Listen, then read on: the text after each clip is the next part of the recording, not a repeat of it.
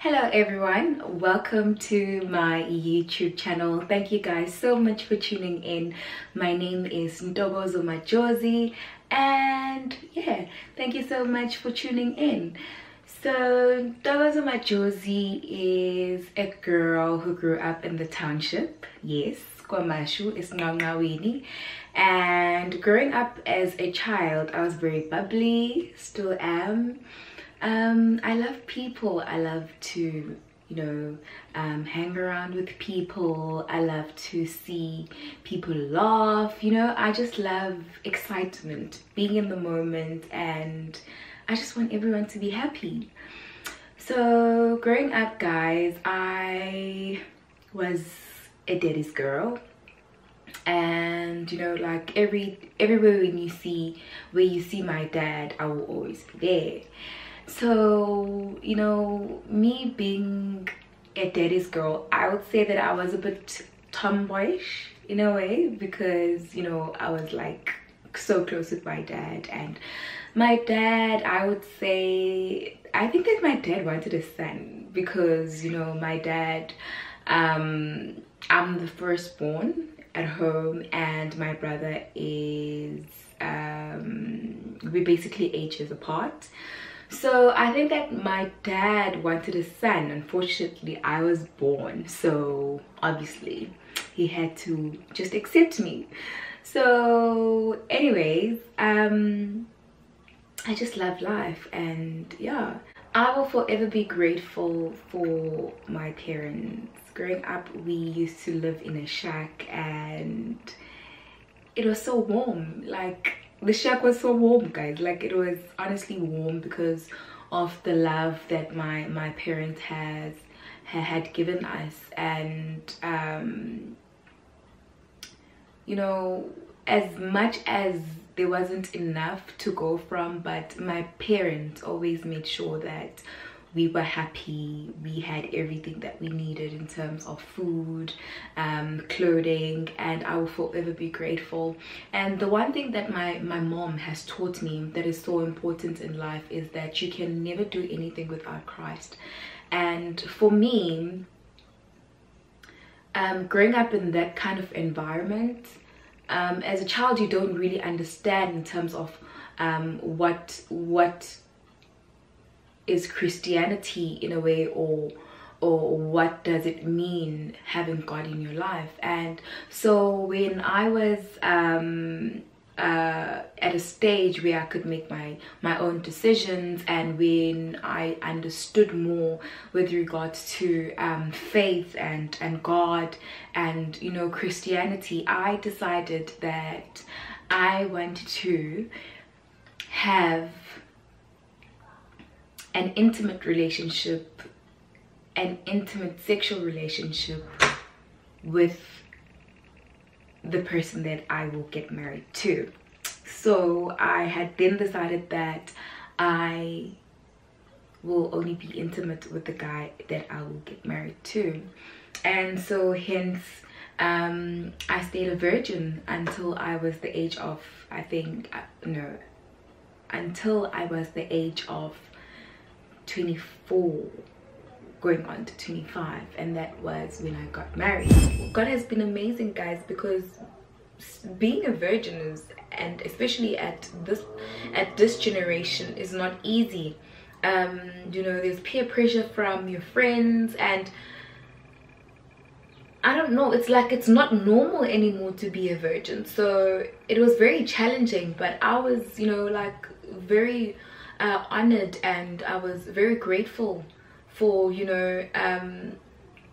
a virgin and keeping my virginity until I got married. And obviously I gave it to my husband, and yeah.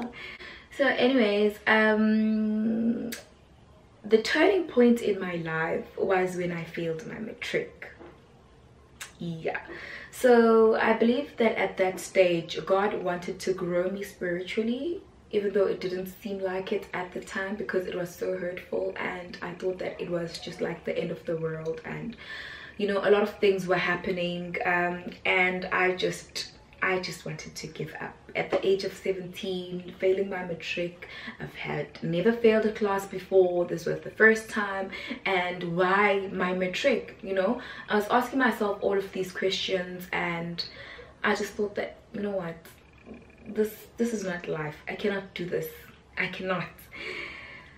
But nonetheless, long story short, God has been with me, has been by my side always, and I am happy to say that I have graduated. I have a diploma in library and information studies, and I am going to graduate again this year for my degree.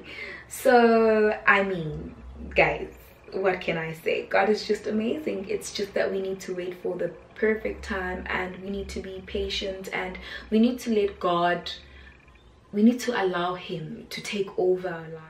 So I am married to Xolani Majozi, and yeah, when I got married, there was a lot of doubt because of people's response. People thought that I should not get married because I was still young. I remember when I went to get a cake, to get a quotation for a cake for the wedding, and at that time I was 23. Yeah, because the initial plan was for us to get married when I was 22, but because of the challenges, guys, yeah, Mama's a drama, and yeah, other things that maybe I will perhaps talk about, and my husband can join me for us to talk about what we went through our wedding and everything. So long story short, people like were surprised. Oh my god, you're going to get married at a young age. Oh my god, don't you think that you should wait? You know, marriage is so difficult. And I was like, yeah, maybe I shouldn't get married. But anyways, guys, I just couldn't see myself without this guy, and I was like, you know what, I can't. I just can't. I need to get married to this guy because I didn't see myself without him. He accepted me for who I am, and guys, I was so in love, and I was like, yeah, Lord, take the wheel, because I don't know what to do. I cannot not get married to him because I love him so much. So I was so excited because of many things when I got married. A lot of girls and, you know, women just like in general will say, oh, it's painful and blah blah blah blah blah blah. So yeah, I was very anxious, very excited, and I also wanted to get it over and done with. And I was like, you know what, let's just get it over and done with. So everyone in the wedding was like so exciting. Everyone in the wedding like, oh yes, oh yeah, yeah, back room and everything, like, hey, party, wedding and whatnot. And in my mind, you know, when the ceremony was about to end, I'm like, ish yani, it's about to happen, it's about to happen. I'm like, okay girl, relax, calm down. God help me, God, Lord help me. Okay, so after that, yo guys, I was so tired.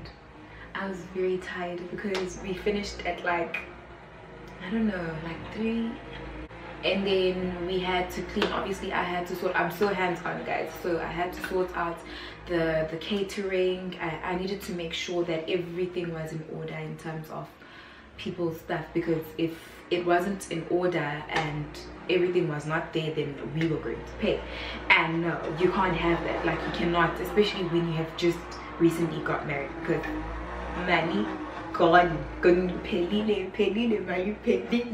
you just, you know, you need to be there. So after that, okay, everything was sorted, and my husband obviously had to do like little things, and you know, like going and getting this and that, sending things back and all of that. And then he was like, you know what, just rest and I will do all the work. And I was like, oh my gosh, lovely, oh my god, I'm so blessed. And I did. So I went to rest. So it was in the package that we had,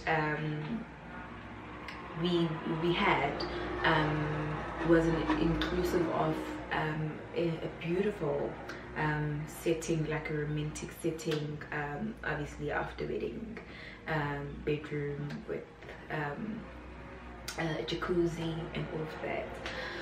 So me thinking that, you know, hubby is going to be quick, you know, I just set it up, everything. I threw rose petals on the floor, you know, just for it to be romantic, because, you know, I wanted the first time to be perfect. And yeah, champagne, you know, all set and ready. And then I went to bed, you know, kind of like resting, not sleeping as such.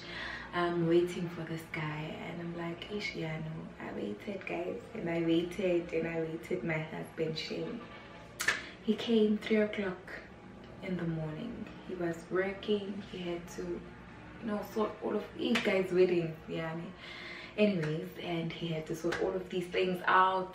And then once he was done, we both, you know, when you get married to your partner, it's like you won, like it's like you're, you know, it's like you think the same, you do the same, you know, nothing is difficult in terms of, like, I don't know, I can't explain it to you guys. But anyway, so we decided to just sleep it off. And then in the morning came the part where we tried, but it didn't work. And it's like, no, nah. I think, you know, when your mind is sort of like telling you that you need to, because in my mind it was like, yes, now you have to do it because now you're married, so you have to do it and get it over and done with. But it just didn't happen. Anyways, so from there we moved on to our honeymoon, which was in Drakensberg. Yeah, zing, honeymoon. And yeah, so when we got there, okay, we tried until